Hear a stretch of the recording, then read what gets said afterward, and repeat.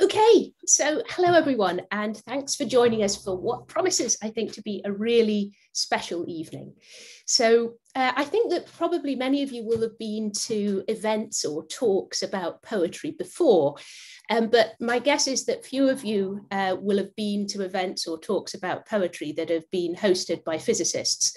So the first thing I want to do is to sort of reassure you that this is actually happening. It's not just a sort of funny dream that's been brought about by spending too much time on Zoom. And I'll also explain a little bit about the project that has brought all of this about.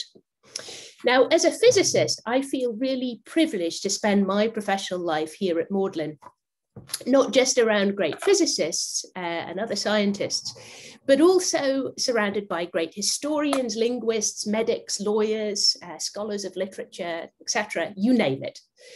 And the Magdalen community extends, of course, way beyond the limits of the people who are within its walls at any particular moment in time. It's a huge international family of folks who have studied or worked here and then gone on to contribute to every possible area of human existence that you can imagine. And today's webinar is really an illustration of the exciting things that can happen when people with different skills and shared interests, shared passions get together. Now, today, the 23rd of February, marks 200 years since the poet John Keats passed away at the age of just 25 in Rome. Now, Keats left behind a corpus of poetry of extraordinary significance, a body of work that really played a defining role in the development of what came to be known as the English Romantic movement. But he's also a human being, a son, a brother, a surgeon, a man whose bibliography reads like a catalogue of personal tragedies, and someone who, though he's now widely celebrated, really struggled in life to gain acceptance or recognition.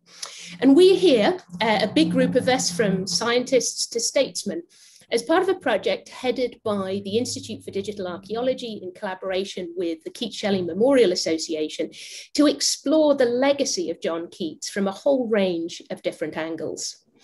Now, a few housekeeping things to begin with.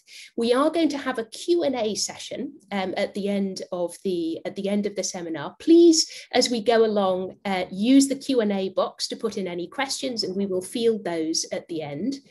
But first of all, before we get to those questions, I'd like to introduce Roger Michael, who is going to introduce the project properly, the whole broad project that we're a part of, as well as our guests and contributors.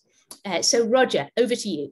Dr. Karanowska, thank you so much for the introduction. I have to say, I've always been fascinated by the sound of poetry. Ever since I was a baby Anglo-Saxonist here under the wing of Eric Stanley at Oxford, to more recently, I translated Beowulf into Maori. I have to say that project was very instructive. Even though the Maori poets who advised us didn't know a word of Old English, they still got the emotional message of Beowulf from the sounds and the cadences of the language. And it was fascinating to watch. As we have a poet laureate with us here tonight, Simon Armitage. The U.S. also has a poet laureate. A recent poet laureate was a fellow called Robert Pinsky, who was one of my former colleagues at Boston University. And he said once that a sentence, let me get this right, a sentence is like a tune. A really good sentence gives you the emotion it expresses, a melodic shape. You want to hear it again, you want to hum it to yourself. And he's absolutely right. Sound is essential to poetry. And in fact, people have long understood the necessity of hearing and not just reading poetry. It's no accident that so many of the iconic poems in the Western canon, things like the Odyssey and the Iliad and the Aeneid, all of those come out of an oral tradition. And so about a year ago, Sir Ivor Roberts, who runs the Keats Shelley Memorial Association, he asked me for help in finding ways to celebrate the bicentennial of Keats' death. It popped into my head that we should try to find a way to rediscover the authentic sound of Mr. Keats' poetry. How did it sound inside the head of this great poet? Anybody who's ever heard the Bach suites, let's say, the French suites, the English suites, which were written for harpsichord, played on a piano, you understand how depriving, even, that's such beautiful music, but even that great music loses its emotional impact when it doesn't have its intended voice. And it's so too with poetry, absolutely the same. For me, Keats was always a blue chip name that I wanted to like. He was this iconic English poet. But I have to say, the words, Keats' words really only began to sing for me when, in the context of this project, I began to hear a lot of Keats read aloud. It's poetry, maybe his poetry, but maybe it's like all poetry, it's meant to be heard. And so tonight you're going to hear the poetry of Keats read by a huge range of voices from all over the UK. We may even step outside of the UK and take a trip to Nashville to see what Keats looks like from the outside looking in. We'll see how it goes. And then we'll conclude with a recreation of John Keats reading his very last poem in the very room in Rome at the bottom of the Spanish Steps. You've all walked by it if you've been to Rome. On the left-hand side of the stairwell, that's the house where Keats died. And we're going to go to the very room where he passed away, and in that room, our CGI Mr. Keats will read his poem Bright Star, his last poem. And I'll be curious to see what people think. For me, and I should say, and we'll hear a lot more from Mr. Sen and from Dr. Karanovska about how this voice was recreated. And Dr. Sen, I should say, worked with us to do a really meticulous job of recreating. It's a kind of linguistic archaeology that he helped us with, but we've gone to really great lengths with his assistance to produce an accurate depiction of that voice, a voice for which he, by the way, was pilloried during his lifetime. He was the Cockney poet, and that was meant as a disparagement, not just of his voice, but of his talent. And it's very interesting to me that early Cockney, it's nothing like the Cockney that you'll hear more about this from Dr. Sen, nothing like the Cockney we know today in the 21st century, but it is the voice of John Keats. And when I heard his poetry read in that voice, like I say, it all snapped into focus for me. But as we go along tonight, we're going to hear, as I say, lots of different voices, lots of different accents. Think about how the sound of the poetry informs your appreciation of the words. Dr. Karanovska, would it be okay if we jumped right into a poem just to kind of get things moving here before we had any more chat? I'd love to. I think it would be great. I think it would be great to get us in the mood. Okay, good. Then I promise I'll turn things over to Dr. Karanovska and to Scarlett Sibet, who's one of our poets. I'll say a little bit more about her in a second, and they'll be your much more capable co-hosts for the evening. But let me just say something about what you're going to hear. I talked about appreciating the sound of poetry. My friend Ian Harvey, and many of you may know him from his incredible work with Delamitri, so many great tunes over the years, so many interesting songs, happy songs. I love Delamitri's music, but Ian, wonderful talent. His voice is just incredible, great Glaswegian accent. And what I should say about that is that, I mean, apart from the fact that I think it just suits the poetry, the atmosphere of the poetry so perfectly, and indeed, it's certainly his accent is apropos to this particular work of Keats, which is a poem he composed upon seeing the grave of Robert Burns. But what's interesting is, and again, Dr. Sen will have more to say about this, but Keats' own accent in London at the turn of the 19th century would have sounded very much like to our modern ears a northern accent. So Ian's accent is very much in the idiom of the accent that Keats himself would have channeled when composing these pieces. In any event, I think it is just a beautiful song, really, and at least in Ian's mouth it is. So with no further ado, let's hear some poetry. This is Ian Harvey reciting Keats upon seeing the grave of Robert Burns. Dr. Karanovska, please. The town, the churchyard and the setting sun, the clouds, the trees, the rounded hills all seem though beautiful, cold, strange. As in a dream I dreamed long ago, now new begun. The short-lived paley summer is but one from winter's ague for 1 hour's gleam. Through sapphire warm their stars do never beam. All is cold beauty, pain is never done. For who is mind to relish minus wise the reel of beauty, free from that dead hue sickly imagination and sick pride cast wan upon it? Burns, with honour due I oft have honoured thee. Great shadow, hide thy face. I sin against thy native skies. Just beautiful. Anyway, as I said, I would be introducing Scarlett Sibet. Scarlett Sibet, an amazing British poet, author of 3 or 4 anthologies, has been one of the members of this little band right from the beginning, along with our poet laureate, Simon Armitage. Scarlett was commissioned to produce a piece of poetry for the bicentennial. She and Mr. Armitage have both performed their appointed tasks, and we'll be hearing both of those commissioned poems tonight. I think Scarlett may have something else to offer on the in terms of reciting Mr. Keats' poetry for us as well. As I mentioned, we'll be hearing Bright Star at the end in the voice of Mr. Keats. I thought it would be interesting if Scarlett would oblige to hear Bright Star read by her. We'll see if that happens. But I'll turn it over to Scarlett and to Alexi, and like I say, they'll be the host for the balance of the event. Thank you all very much for coming, and thank you to all of our poets for producing such beautiful work. Thank you to Mr. Keats, wherever you are. We hope you enjoy your day back on Earth. His tombstone, by the way, gave him an extra day. He died on the 23rd. His tombstone, as many folks may know, was was misinscribed. Says the 24th, so we're giving him back that extra day today. I hope he enjoys it. Anyway, Scarlett, Dr. Alexi, please take it away. Thanks so much, Roger. Hi, Scarlett. Hi. Hi. So I thought what we might do actually is kick off with another introduction. So Dr. Sen has been absolutely instrumental in what is possibly the most fascinating part of this project. So he has been working with us on the reconstruction of the voice of John Keats. Wow. And it's been a sort of a project of historical detective work of a kind that it will perhaps be a little bit unusual to, we understand archaeology, going out there and digging things out of the ground, but this is something a little bit different. So I don't know, Ranjan, would you like to kick off with a little bit of an explanation about your contribution to the project? Thanks for the introduction, Alexi. Yes, I mean this event is called "Bringing Keats Brackets Back to Life," and I think it would be insulting to suggest that the poetry on the page isn't alive itself. So what do those brackets mean?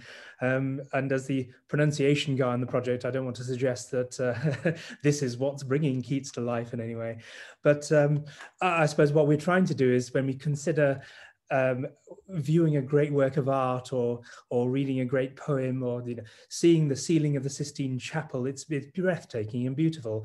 I think what we're trying to recreate is something like what the Sistine Chapel would have looked like the day after it was painted, with the vibrant colors and the breathtaking result of this work, and through that trying to get to what the poetry would have meant to Keats himself in the way he himself would have spoken it. As Roger was talking about, the hallmark of poetry is sort of conveying meaning and beyond through its sound, through the resonance of the vowels, and there's sort of percussive plosives and lilting liquids. And I think reconstructing that sort of brings everything together to create this experience and understanding. One other thing that Roger was talking about was about speech and how listening to the poetry read aloud really brought it to life for him. And for others, it may be simply reading it will do that. I mean, psycholinguistic studies and psychology of language studies have suggested that inner speech is real. We can't suppress silent reading. We read words on the page, and there is a bit of phonology. There's a bit of sound reconstruction going on, even in silent reading. And this is sort of one of the main reasons why it's important to sort of bring that to fruition and really think about what the sounds are. So, I mean, that's the why of the project. I can talk a little bit about the how if you like now as well, or would you like me to? That would be fantastic.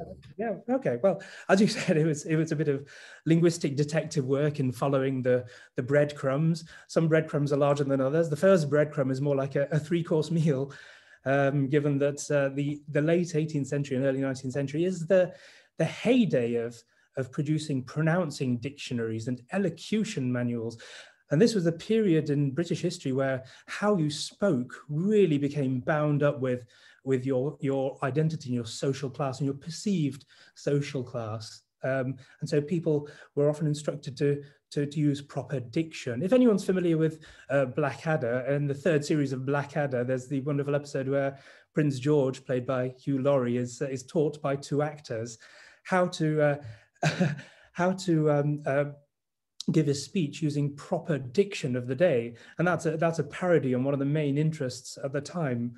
So we have a wealth of information there, not only from the 18th century, late 18th century, but also the early 19th century. And if the 18th century is probably the century of do's and pronouncing dictionaries, how to pronounce things, then the 19th century is possibly the century of don'ts, how to avoid vulgarities and improprieties.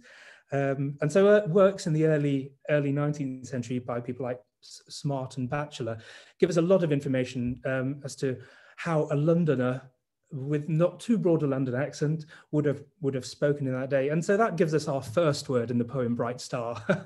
We have the word bright, not spoken as in bright in our modern day RP, but a bit more like bright, as we'll hear later, which may sound a little bit West Country to you.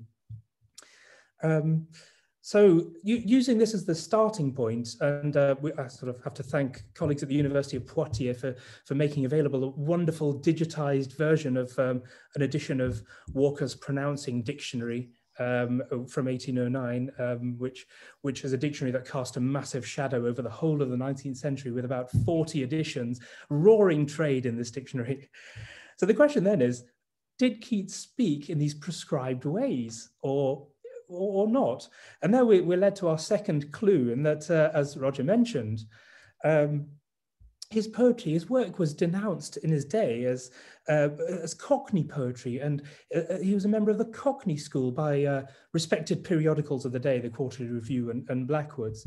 That suggests, if anything, that Keats doesn't conform to these prescribed pronunciations. And it being the century of don'ts, we're getting a wealth of information on what was actually spoken, how people actually pronounce these words. Which, well, the next question then we have to ask is, where on this sort of proto-RP received pronunciation Cockney Klein does Keats lie? And then we have to look at some of the cold hard data of his poetry itself, and that involves largely his rhyme schemes. And we think then about, well, how would Cockney or London, a London accent in the early 19th century, have sounded, and how would it have been different to now? Well, nowadays, well, how does Cockney sound? We drop our H's, we glottalize our T's, and so we swallow our T. So, I get me at, and things like that. So instead of saying H at the start of hat and T at the end, I've got at. Well, surprisingly, actually, neither of those features are likely to have been produced by Keats. H dropping, at for hat, was definitely around at that time, but it was a real, very strong marker of what was perceived as lower social classes. And given Keats' background in education, he probably wouldn't have done that himself. And the other one, T glottaling, the glottal sound as opposed to the T in cat, fat, bat, mat, but cat, fat, bat, mat, that actually didn't arise until much later in the 19th century and into the 20th century. So Keats wouldn't have done that either. So in what way would Keats have sounded London in his day? Well, the rhyme scheme gives a massive clue, as do the criticisms of the day. And one of the things he did was drop his R's, his R sounds, before consonants and at the end of words. So in words like farm, he would say farm, and cart, he would say cart, just like we do in present day RP. But at the time, this was picked up on and criticized by these respected periodicals. And the examples they gave were things like, oh, he rhymes thorn with fawn, how vulgar.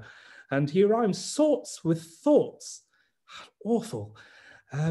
Now, of course, those are perfect rhymes to me, possibly not to everybody here, because we may have people who speak in a US dialect who have fawn, F-A-W-N, fawn, and thorn. They're not rhyming there. Possibly people with a West Country accent. And so this tells us that Keats would have dropped his R's, and he would have known he would have got criticism, but he did it anyway, which tells us a little bit about Mr. Keats's mindset in writing his poetry.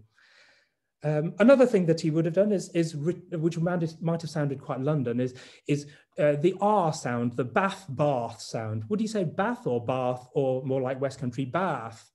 Well, it sounds like he would have said R, and that would have sounded very London in his day.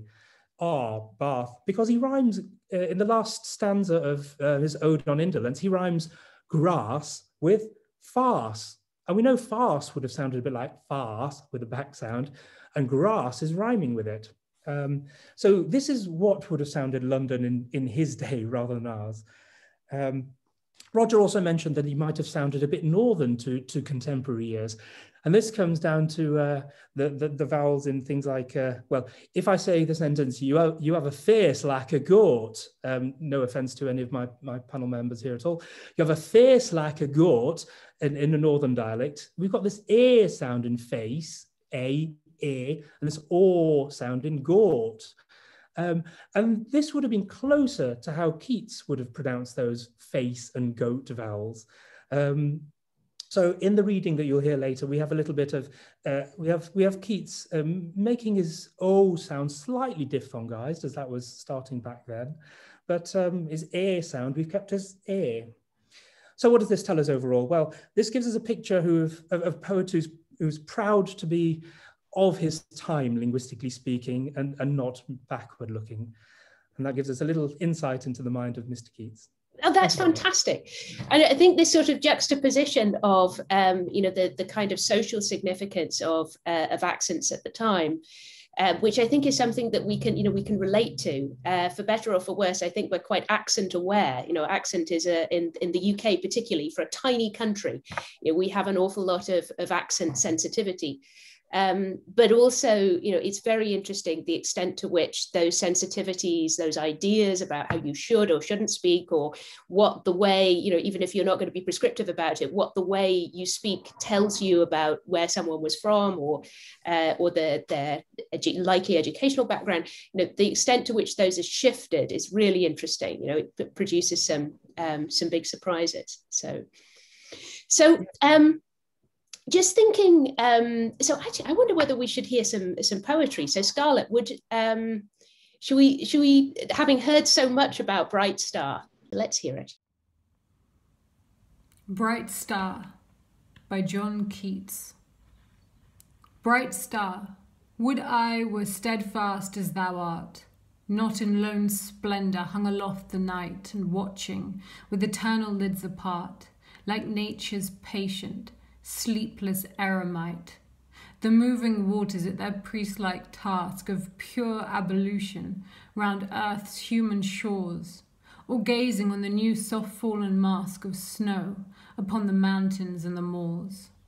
No, yet still steadfast, still unchangeable, pillowed upon my fair love's ripening breast, to feel forever its soft swell and fall, awake forever in a sweet unrest, still to hear her tender taken breath, and so live ever, or else swoon to death. It's really powerful stuff. Sorry, but there was a little bit of a technical glitch there at the beginning. I'm sorry about that. Don't worry. I think my audio is slightly low, but I'll try and speak up. That's great, and the extent to which I think Ranjan mentioned this a few minutes ago. This idea that when we think of poetry, or when we are involved in poetry in any way, there are so many different ways in which it's brought to life. And I think one of the interesting things for me about the project is the juxtaposition of those ways. The sort of exploration of originality. What the words would have sounded like at the time. With so many other factors, like the personal meaning of poems, the significance of the words to us as individuals. So I wonder whether we might move on. So John, it's a huge pleasure to welcome John Simpson here to join us this evening, who really needs no introduction, an extraordinary broadcasting legend, and someone who not only values and understands the power of words, but also has used them so powerfully to convey so many, in some cases easy, in some cases very, very challenging pieces of news to us over many years. So John, I think you have a poem to share with us. I thought I'd read Ode on a Grecian Urn, and it's a famous one, of course. It's full of quotes, as you might say. I'm not going to read the whole thing because I just think it might be a little bit too long, and too much of my voice is, as the BBC knows, is deeply boring. But here we go. I'll read the first two verses because they are pretty fantastic. I just wish I could read it in Keats's Cockney accent, but I'd need an awful lot of training to do that.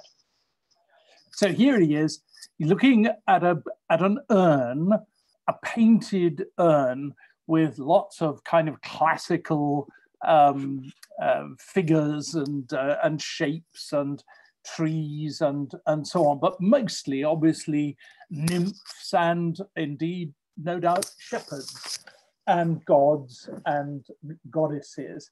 And this is what we have to bear in mind. He's looking at this urn, and these are the thoughts that go through his mind as he wrote them down later.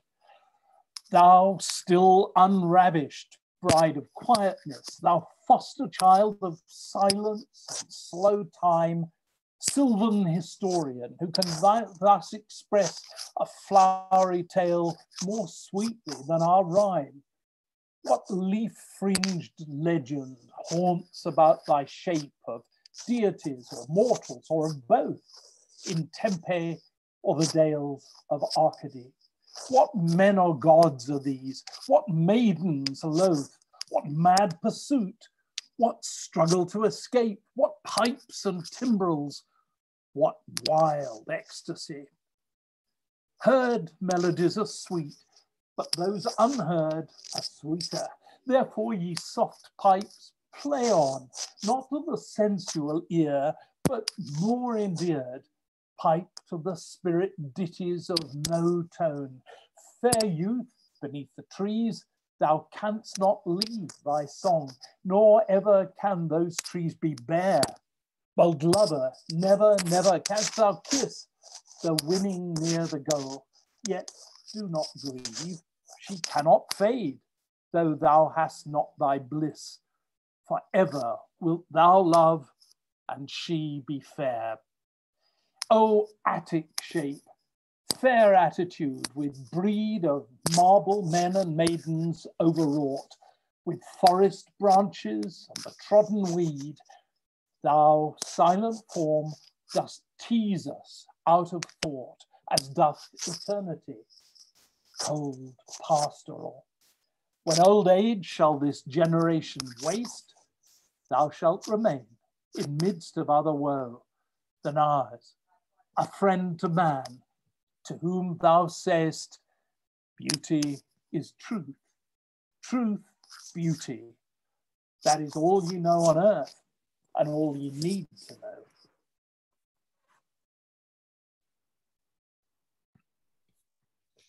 Wow. I think there's something really special about the timelessness of that particular that particular sentiment. I don't know, Scarlett. That was beautiful and beautifully read, John. It was very commanding in your voice, and I think that the last two lines are really iconic and much quoted, and it's just, I think that poem never loses its resonance and power. And in fact, I think, you know, this is a poem that many poets have over the years wanted to respond to. So Ode to a Grecian Urn is an iconic poem, and a poem that many, many people have found meaning in. And in fact, actually, I think that we have another reading along exactly those lines. So Wallace Stevens's poem, The Anecdote of the Jar, which is a rather off-the-wall response to that poem. Roger, would you like to introduce that one? Sure, happy to. It's an interesting poem. I mean, one of the things about Keats' Ode to a Grecian Urn is the extent to which he finds the human and the divine. As through John's wonderful reading, you saw these godlike figures leaping off of the vase and living in the human world. And of course, much of the literature of antiquity is all about this interplay between human lives and the lives of the gods. What's very interesting about Wallace Stevens, who is an absolutely extraordinary poet, perhaps America's greatest poet of the 20th century, an interesting guy. His friends had no idea he was a poet by and large until he won the National Book Award. Then suddenly he was the best poet in America. In any event, his poem, it's an exact inversion of Keats' poem in a way. Rather than taking this exalted object and finding what's human in it, he looks at something very humble, this mayonnaise jar, and finds what is godlike in the mayonnaise jar. We have a great, it's a poem that Stevens wrote while he was in Tennessee. It's a poem, as you will see, about Tennessee in some ways. And we've got a wonderful, and to some people, I think, familiar voice from Nashville, who very graciously in the middle of the night last night got up and recorded this for us. So with many thanks to our friend in Nashville. And Alexi, please. Anecdote of the Jar by Wallace Stevens. I placed a jar in Tennessee, and round it was, upon a hill. It made the slovenly wilderness surround that hill. The wilderness rose up to it and sprawled around, no longer wild. The jar was round upon the ground, and tall, and of a port and air. It took dominion everywhere. The jar was gray and bare. It did not give of bird or bush, like nothing else in Tennessee. It's fantastic. The jar was round upon the ground. Love that line. Something really special about that. So should we turn to Hannah? So we are really privileged to have Hannah Sullivan here to join us. An extremely distinguished poet is, I think, going to give us a little bit of a response to Keats herself, and maybe talk a little bit about the significance of some of these poems to her poetry. Thank you so much, Alexi. I've been really enjoying listening to these readings. The Grecian Urn Ode, I don't know if it's influenced my writing, but it was certainly the first poem that I learned off by heart on the number 65 bus, which takes a long time to get from Ealing to Richmond. I'm going to read I think, slightly less well-known Keats poem, a poem that I started thinking about because it contains a mistake. The title of the poem, the first line, is "How many bards gild the lapses of time," a line that doesn't scan, and it's occasioned a lot of discussion among generative metrics scholars, metricians. Actually thinking about Ranjan's point, there's maybe a little bit to do with pronunciation. I'm pretty sure that it shouldn't be lapses with the stress on the first syllable, but elapse. But we could discuss that. This is a poem that was written in 1816. It's sort of an early version of the better known poem on first looking into Chapman's Homer. What I like about it is that it gives a sense of Keats's relationship to tradition and to the poets that he loved, especially Spenser and Milton, that is very generous, gentle, and amiable. So he says that when he sits down to start writing, all of the poets of the past throng around him and he hears their voices. But there's nothing stressful about that. No confusion, no disturbance, rude. I really like that idea. I think critics of English literature spend a lot of time thinking about the anxiety of influence and the way that poets are locked in some sort of nightmarish struggle with their predecessors. And that's certainly never been my own feeling. And I'm glad to see that it wasn't Keats even as a very young writer. How many bards gild the elapse of time?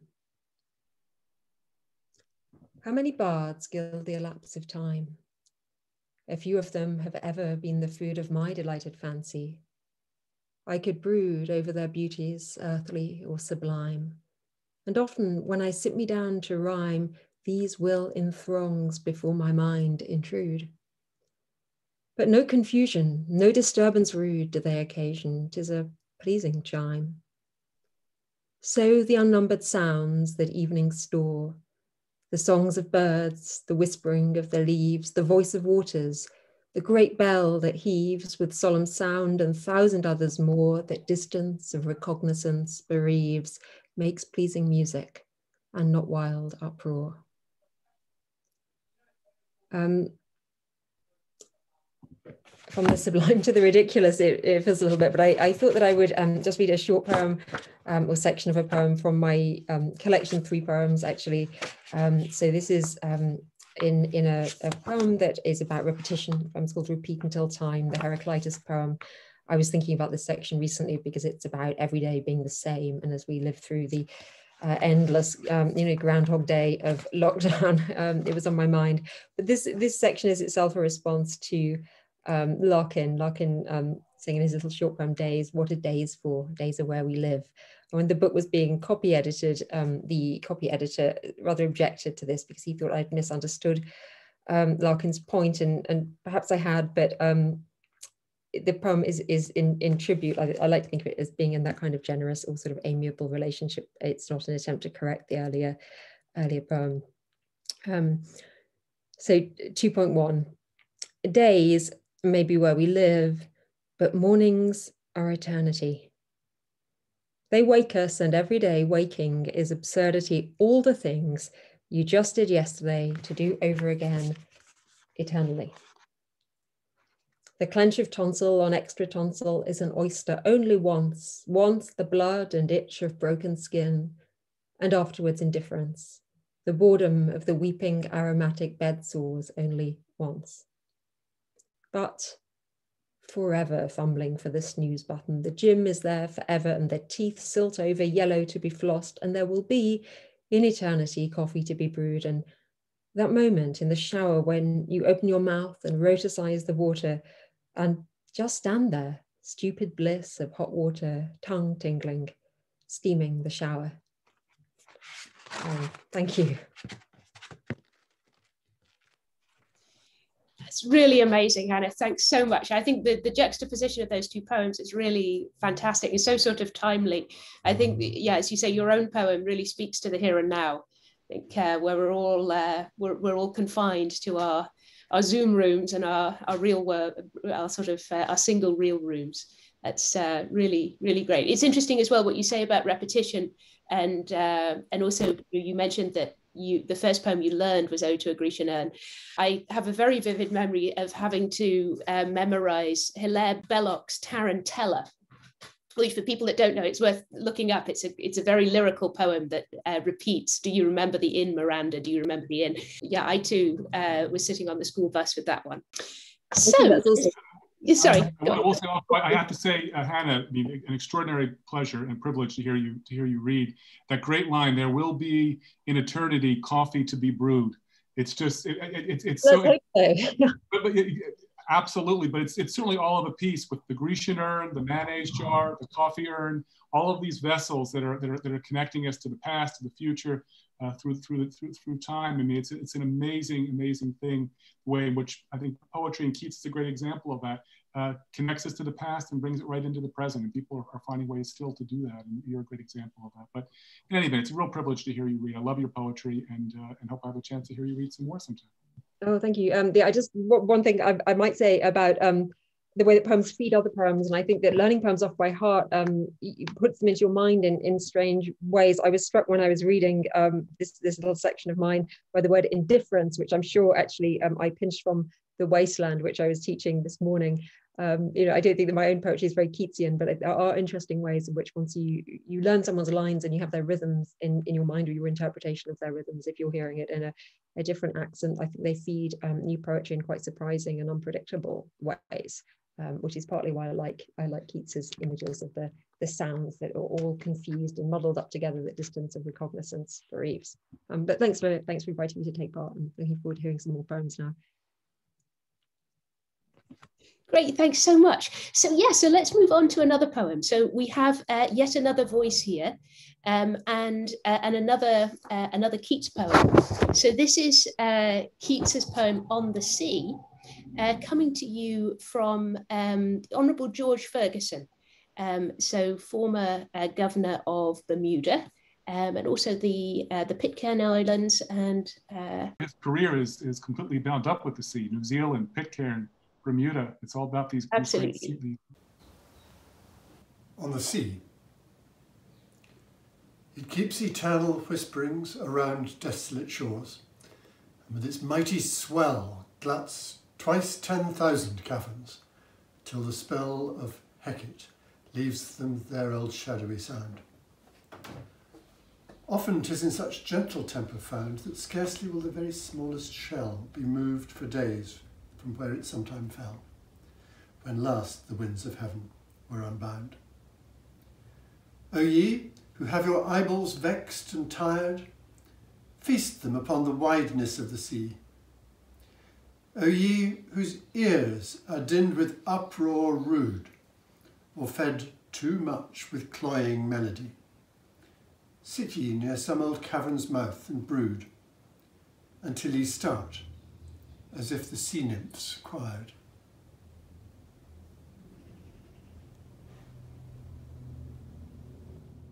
Super. So so we might actually pair that. Let's move on perhaps to another voice, Lucy Page, who is a very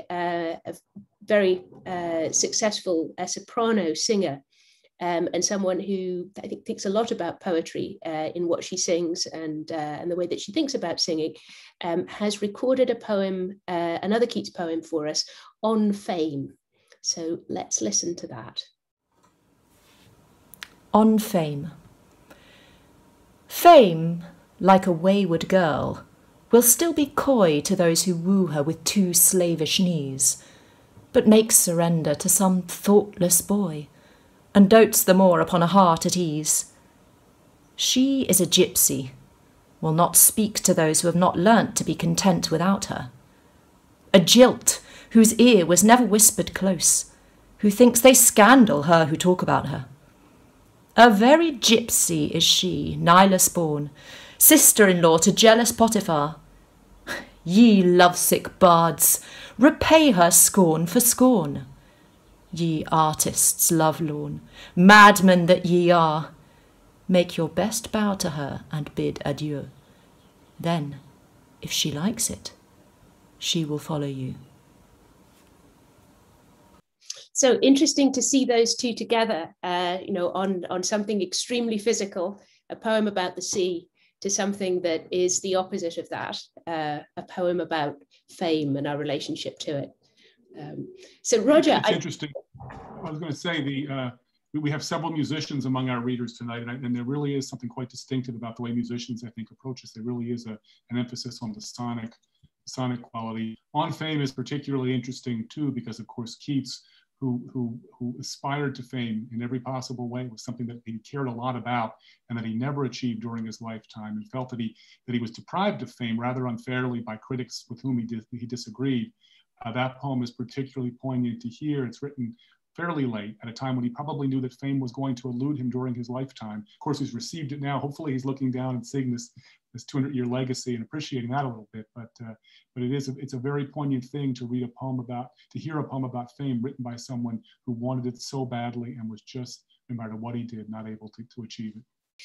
So Roger, actually, would you like to? We're going to hear from another voice, and then perhaps we'll move on to talk a little bit about the technical part of this project, and also move towards our freshly commissioned poems. But I think we have a final sonnet actually that's been that we're going to hear. Roger, would you like to introduce this one? Sure. It's the sonnet to Spencer. Read tonight by Charles Spencer, a truly wonderful man and a gracious and generous friend. And I have to say, there are a few people in England who care more about or better represent English heritage than Charles Spencer. And so it's a real honor to have him here, a great son of Magdalen. It's a really wonderful honor to have him here tonight reading this poem written by someone who at least claimed to be a member of the Spencer family. And as some folks have said, no one challenged him at the time. And so Edmund Spencer became somehow connected, at least through the quirks of history with the Spencer family. But all kidding aside, it really is interesting when we think about the poetical legacy of the Romantics. They are interwoven as intricately as they possibly could be with the fabric of British history throughout the last 200 years. And to see somebody who really devotes his life to preserving, remembering, writing about that history, read this poem. It's a very interesting moment, I think, and I can't thank Lord Spencer enough for having taken the time to do this for us. Sonnet to Spencer. I thought of witcheries of olden days, of shaggy satyrs with a cloven heel, and clashing cymbals of the drunken reel, of bacchanals, of merry-making fays, of branching forests which from the sun's rays shade tender flowers, where in some cool retreat they shed their hidden beauty at the feet of huge oak trees, of shepherds' simple lays, of nymphs unseen save by their sylvan wooers, of tinkling rills, of courteous knights, the doers of proud deeds, warring with enchanters cursed, and with this pleasing dream by fancy nursed. Then, Spencer, did I think of thee, who such tales told, sounding like springs from mossy caverns old. So having started with a discussion about Keats' voice, we've now heard Keats in many, many different voices. And what I want to do now is just to, so we're going to hear shortly from our CGI Keats, from our computer-generated version of Keats produced in collaboration with Dr. Sen, with colleagues to whom we're very grateful at the Victoria and Albert Museum. So we've had some great costume advice from Jenny Lister at the V&A. But what I want to do is I suppose before we see that, just talk a little bit about the technical aspects of that project, to try to bring it to life with a couple of slides. So let me pull those up now, just to give you some idea of what we were, how this worked in terms of the physical reconstruction of the man. Okay, hopefully people can see that now. So Dr. Sen has already talked about how we have some detective work to do in terms of the accent that Keats would have spoken with. The same is true of his physical appearance. So unfortunately, Keats was a few decades late to make it into any photographs. What we do have as records of his appearance are a number of fairly consistent paintings. So you see these on the slide here, a couple of pictures here that were painted during Keats's lifetime and also posthumously by the painter and his friend Joseph Severn. And what we also have are death and life masks of Keats. So you can see on this slide here, the left-hand side shows a life mask of Keats taken during his lifetime, the right-hand side a death mask shortly after he died. So what we've been able to do is to use the structural information that we have from the masks. So that gives us details like, of course, the proportions of his face, it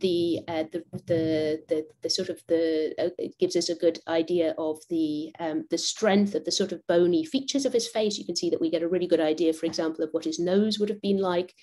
We've been able to combine that with the rather flimsier, but nonetheless, I think, important evidence from these paintings and drawings to come up with what we hope is a good approximation to what he might have looked like. And as I mentioned before, we've also turned to our colleagues at the V&A, in particular Jenny Lister, who is an expert in the fashions of that particular time, to give us some idea of the kind of clothing that Keats and his contemporaries would have been wearing in Rome at the beginning of the 19th century. So I'll show you this before we actually see the full model. This gives you some idea of what we have as sort of technicians to play with. So what we're able to do is to create a mesh that describes the face, which is generated by using the data from the masks, from the combination of the mask and the pictures. So we're able to define his features. And then we're able to actually bring that to life, literally, so we can animate those structures in a way that's natural for the face. And what we end up with is a kind of walking, talking rendition, which incorporates these clues that we have about the man's physiology taken from those sources. So what I think we should do now is, let me stop sharing my screen now. Get the technology to work with me. That's great. So what I want to do now is to introduce our new poems. So as we mentioned at the beginning of the session, we're really excited actually to have 2 new poems been commissioned and produced for this project. One from Scarlett, and one from Simon Armitage, people may know as our poet laureate. 2 very different poems, but 2 poems that really capture I think what we're trying to achieve here, a contemplation about Keats as a man and as a poet. So I don't know, Scarlett, would you like to introduce your poem? Do you want to say a little bit about your poem and its inspiration? Yeah, absolutely. Well, first of all, it's such a pleasure and an honor to be taking part in today's commemoration and to have been, appointed to write a poem especially, and to do so with our incredible poet laureate Simon Armitage. And there's a brief introduction to my pre-recorded poem, but I was really struck with the tumultuous times that Keats was living in. There were food riots. I read that I think there's around 20 members of Parliament committed suicide during the time Keats was alive, over a decade or 2, and it was tumultuous. And of course, Keats passed away from tuberculosis, as had his brother and his mother, and his father died in an accident. So I think in writing this poem, I'm going to share with all of you, I realized how death and loss was so apparent to him. And I think we've all in the past year been faced with our own mortality and an increased gratitude for, health and the health of our families. And I think I captured that. And I also was really intrigued to discover that Keats had worked as a surgeon's dresser. He started medical training when he was about 15. And he trained as an apothecary, and he didn't fully complete his medical studies because he felt the vocation to poetry and wanted to pursue that, obviously. But it really struck me that this was a man who made his life with his hands, and the mind he had that could work, in the medical field, and also crafting these beautiful poems. And I think the beauty and sensuality of his poems is all the more powerful and moving, knowing now more about his life and what he lived through. So that's what I tried to capture in this poem. And the last lines of my poem are the present day of me when I was contemplating his death mask, and the kind of incredible intimacy in seeing it, and the lines of his face that were captured. And I'm just such a fan of his work and very moved. And it's, although he didn't achieve the fame he wanted in his lifetime, I think it's such a testament to him and his work that 200 years later we're all gathered here today for him. So I hope wherever he is, he can feel that and appreciate that. So yes. So this poem is called The 23rd of February, 1821, Remembering John Keats. Body and flesh a compass, for an owl fervent with dissent. Your mind's eye perform mercilessly, beneath scalpel and pen. And in between the gasps and screams, your lungs exhaled beauty and dreams. Your hands and fingers insistent, conjuring invocations of blood and love. You clutched her neck as you stood before the precipice of death, blasphemy beneath the church steps. And now the hand that once burnished her flesh clutches your chest, exhaling blood-red breath. And now I gaze at the death mask cast as you passed away. I trace your eyelids' delicate crease, wondering at the imprint your lips leave. Fantastic. Thank you. Yes, it was. It's been a real pleasure to take part in and to write that poem. I've just been feeling very connected to him and his life and work. Now that's wonderful. Roger, would you do you want to respond to that? I just want to say, Scarlett's poem to me was a real transformation of this project for me.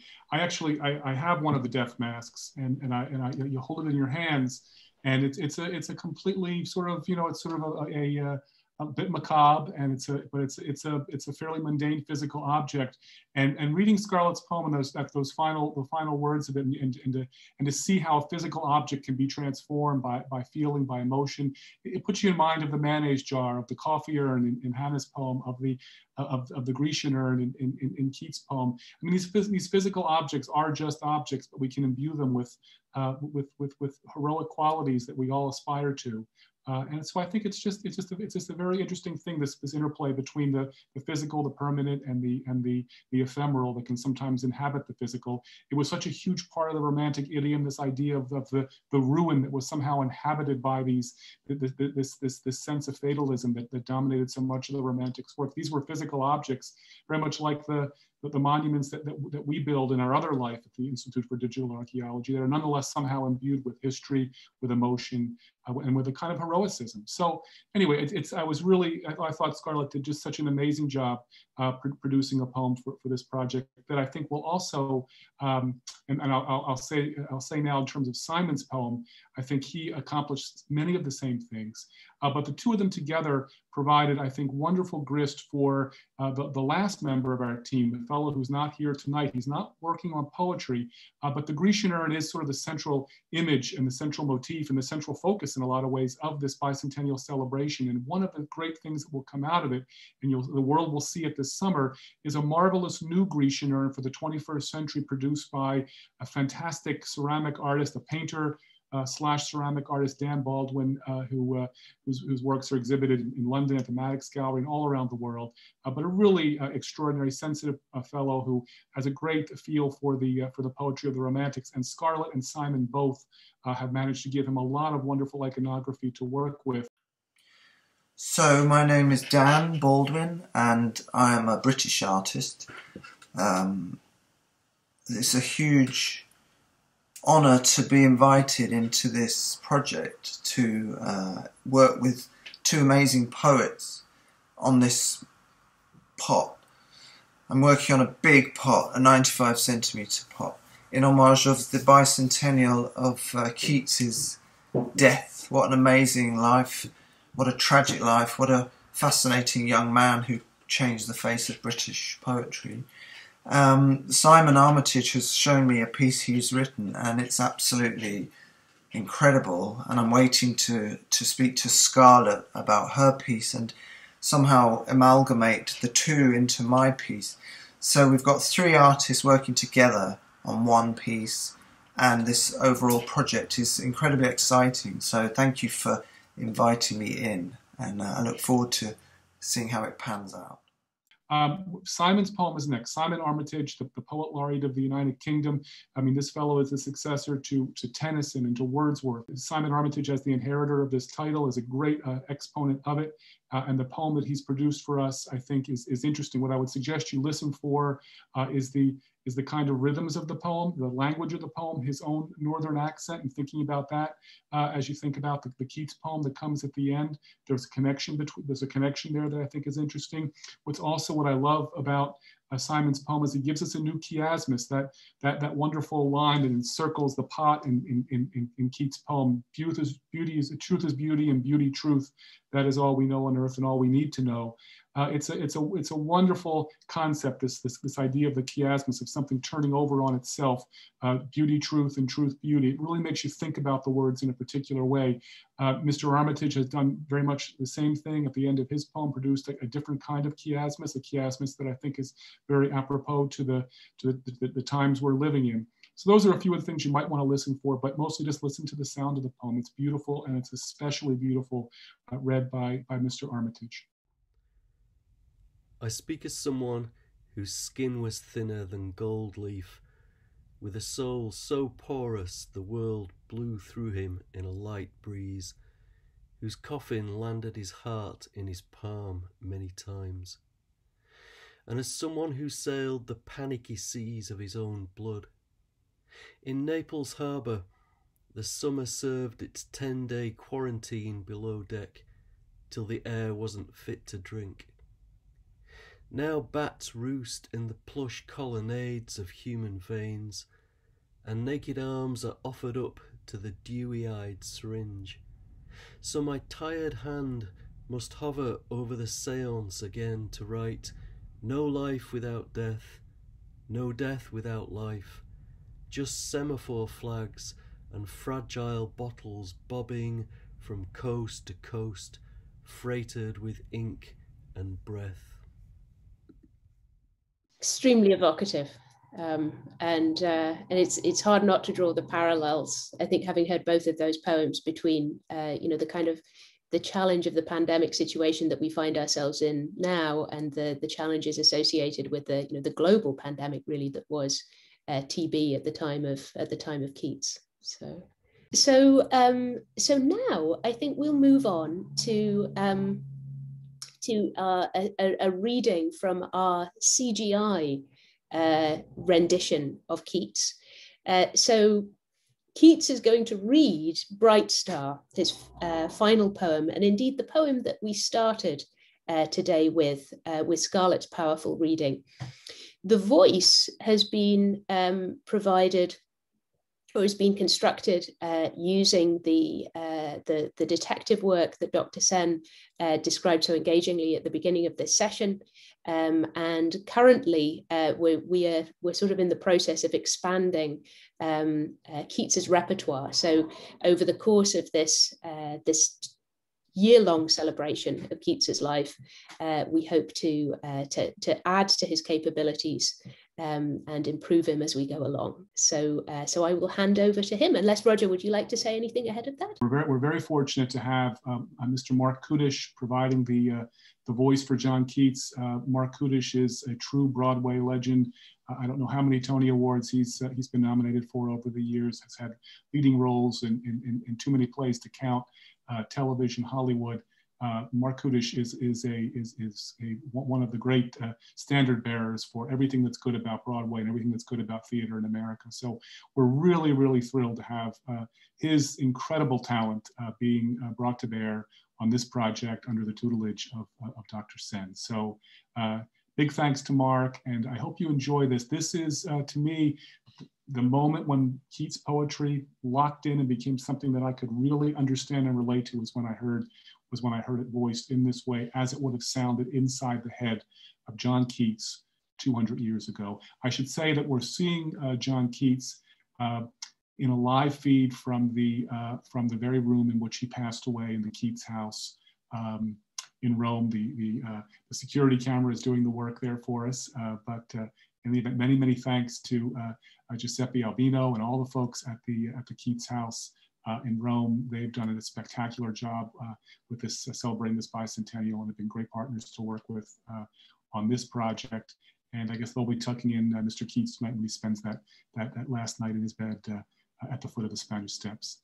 So anyway, I hope you enjoy this. It's been the product of, and I did say Dr. Karanowska has been very modest about her role in all of this. She has been the technical guru who has made all of this happen.